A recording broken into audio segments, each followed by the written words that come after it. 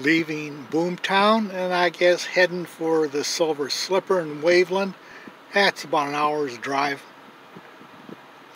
I cashed my ticket out here. Instead, I had 65 cents coming besides my cash. Now they give me a ticket for 65 cents, which means I had to go stand in line at the cashier's window to get my 65 cents.